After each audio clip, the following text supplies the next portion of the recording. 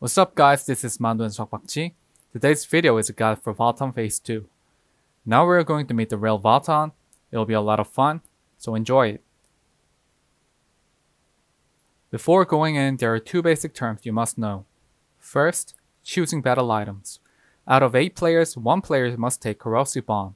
Another 7 players must take Destruction Bomb. Quickly decide who will throw the Corrosive Bomb.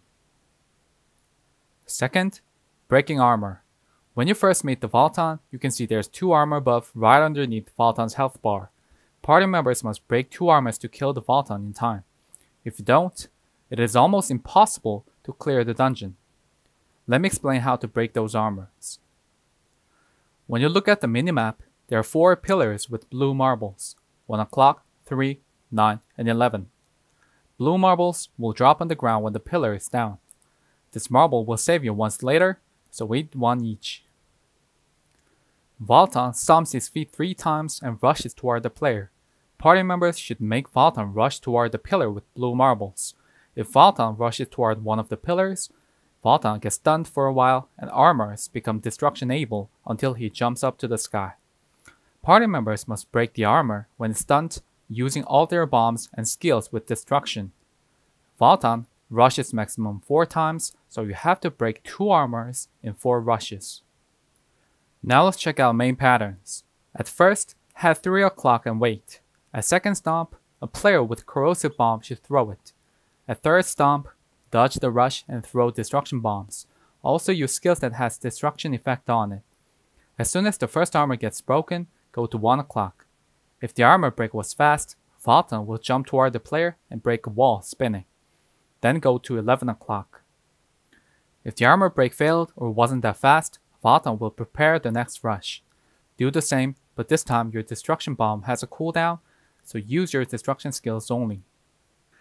After the second rush, Valtan will jump up to the sky and the spear will fall right above player's head for 9 times.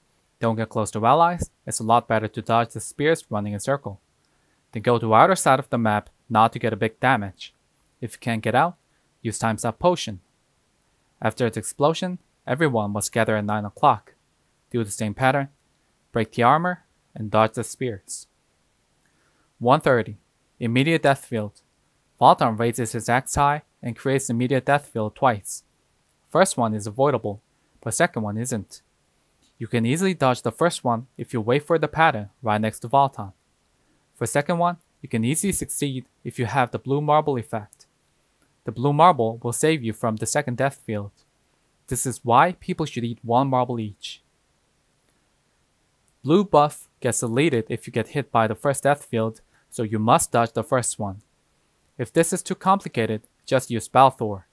Balthorr's protection will save everyone inside the circle. At 120, Valtan moves to the center and breaks all walls. From now on, counterattack is able. 110. Dangerous Pizza. 4 rocks are spawned and Valtan prepares a pizza toward 1 random player. Red pizza will follow a player and suddenly no longer follow. Then the player must quickly get out of the red zone and use times up potion to survive. Other members should hide behind rocks which are away from the red zone. Right after the first pizza, Valtan will prepare another pizza, but this time you don't need to hide. One should dribble the pizza and others should use all their skills on Valtan. 88. Land Collapse and Small Pizza. If Valtan's HP gets below 88, a guide note tells you that there will be a land collapse. Valtan jumps up to the sky and randomly destroys the right or left side of the map. Watch which side of the map will be collapsed in the middle and move. After destroying the map, Valtan spins toward the middle and spawns 4 small rocks. Players should hide behind rocks to avoid the roar. Right after the roar, Valtan prepares a small pizza toward 1 random player. Just like one did in 110, get out of the red zone as soon as the pizza stops following. Other members don't need to hide behind small rocks. Just avoid the pizza and exploding rocks. 65. Invisible Counterattack. Valtan jumps up to the sky and lands at the center. He stomps once to create an explosion underneath all members. Gather and dodge the explosion. Now get ready for the invisible counterattack. After the cutscene, Valtan suddenly rushes forward and grabs all players in front. This attack can be countered, but counter motion doesn't come out.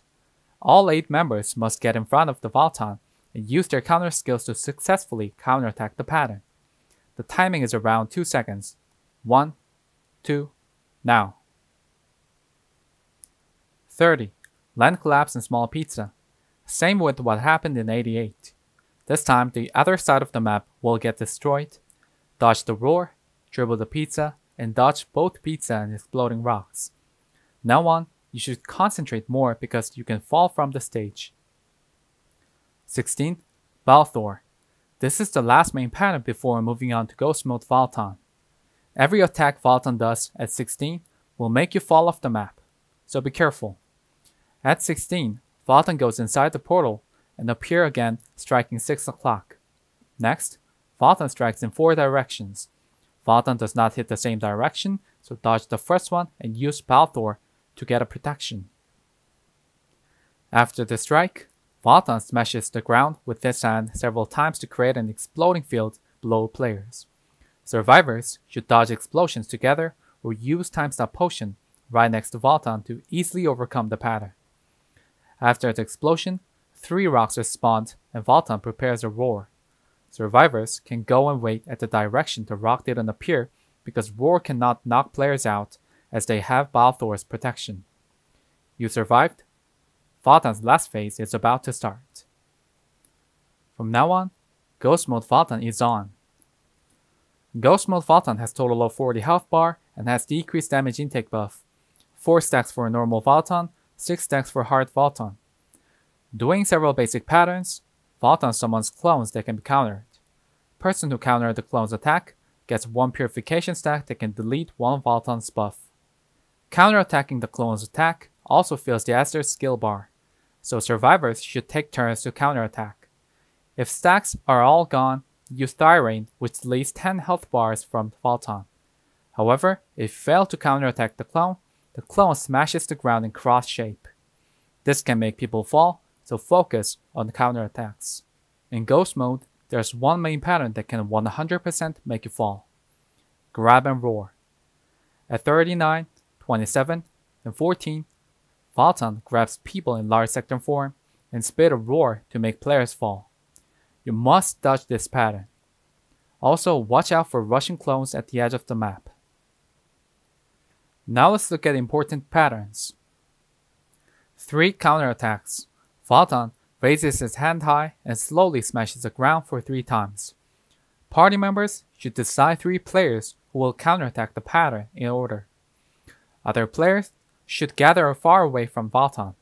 The player who successfully countered the attack will have a silence field around, so get away from other players. Eating marbles. Valtan summons 4 marbles at 3, 6, 9, and 12 o'clock and prepares for a rush. Tank classes with supporters should eat 1 marble each as it increases the damage intake for a while. Other players should counterattack the rush. If some marbles are left, it gives everyone increased damage intake debuff for a while with a bit of damage. It's not a mandatory thing to eat all 4, so it's okay if you don't need marbles which are placed in dangerous positions. Stagger. A shield is created around Valtan. Players should attack the shield to break. Then they must stagger the boss to survive. Instant grab. Valtan put his hand up front and immediately rushes forward. He grabs all players in front of him and roars at large area. Don't get caught by the boss. Land explosion in order. Valtan spins at his place and shows the order of land explosion. Dodge the explosion and counterattack the boss. Now let me go over the basic patterns. Rush. Valtan stomps twice and rushes forward. Counter able. Reflect. If you stagger the boss, Valtan reflects the attack and knocks everyone out. Don't use skills and stay right below his hand. Spin. Valtan spins at its position. 2-hand smash. Valtan smashes the ground with his hands. Inside explodes first and outside explodes. It's easier to dodge if you're at the back. Portals. Valtan disappears into the portal and instantly rushes several times. Try not to fall. Time Stop Potion can help you easily survive this pattern. Front, back, front. Valtan attacks the front, then back, then front again. Axe Combo. Valtan quickly attacks front 3 times and attacks in circle. Try not to get hit by exploding field. It's safe right next to the boss. Jumping attack. Valtan jumps and attacks random direction. Second hit will follow if no one was hit by the first one. Cross. Valtan smashes the ground and gives damage to players in cross shape. When Valtan jumps and do cross pattern, spinning can come out right after. Safe right next to the boss. 4 strikes. The boss attacks one random player for 4 times. Until the third attack, X follows the player. Party members can be in danger if you dribble the strikes to them. Dodging spears. Valtan jumps up to the sky, throws 3 spears and lands right above random player. Dodge the spears and go near where Valtan landed as outside explodes. Imprison. Valtan randomly make 3 players imprisoned and others should help them.